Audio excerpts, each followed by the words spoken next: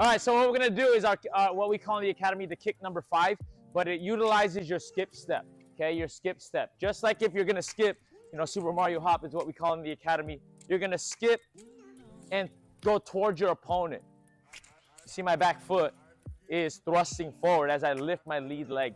Okay, now for this one, what I want to do is I want to make sure my shin is horizontal. Your shin has to be horizontal because you want to kind of block their hips or their lower leg if they're coming in at you or you're intercepting them. Like so. You see how my hand comes out? My hand comes out and my shin is sort of a horizontal block. It is technically a kick because I am moving forward on that shot. So when it comes into the kick number 5, he's gonna stay there. I'm gonna thrust myself forward as I skip and approach my opponent. Okay, so I'm here. I see him coming in or he's moving back.